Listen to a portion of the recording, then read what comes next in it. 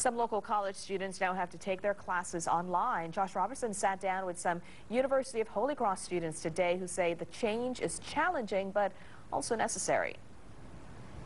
Okay, the virtue is, of course, justice. Who can tell me what justice is? Go ahead, Brittany. Justice is the cardinal virtue by which we properly order our relations. Right, right.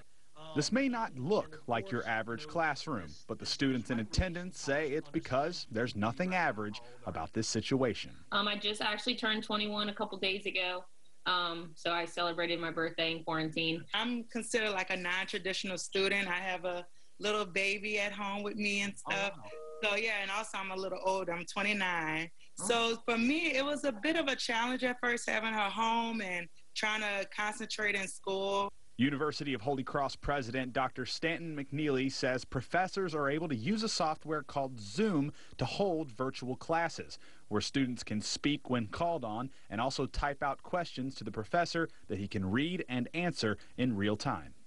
It's just as if they were doing it in person. Their attendance is monitored, and that's where the advantage of Zoom comes in, because the students can see the teacher, Dr. Amick in this case, and also Dr. Amick as the professor can see the students, and that's how we make sure the students are attending and participating.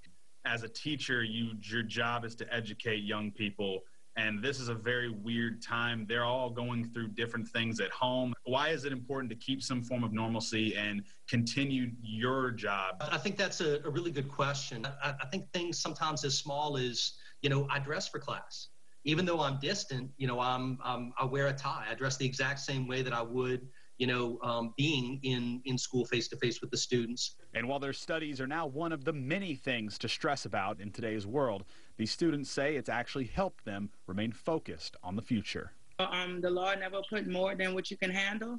So to be honest, I have my parents that are a great support system for me. We don't know if we are going to have to take a longer break or if it's going to come back and go right back to normal.